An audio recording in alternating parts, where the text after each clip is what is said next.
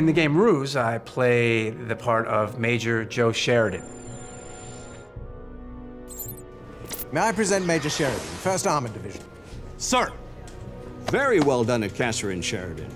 Joe Sheridan is this ambitious American soldier, this officer, this young officer, who goes through the course of the game by making strategic decisions. He moves up through the ranks. Lieutenant Colonel Sheridan, congratulations on your promotion. You got the attitude and the talent that we need to finish this war. Sir, yes, sir. I'm looking forward to doing more of the same, sir. You are dealing with other actors at the same time.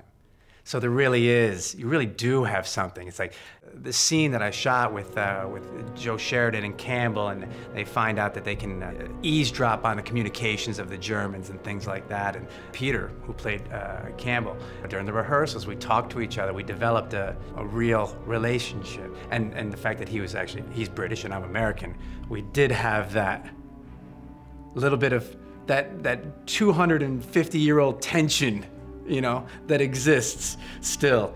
And we had that, and that was necessary in the game. We should be able to receive the German messages as they're given. Well, that gives us a fighting chance.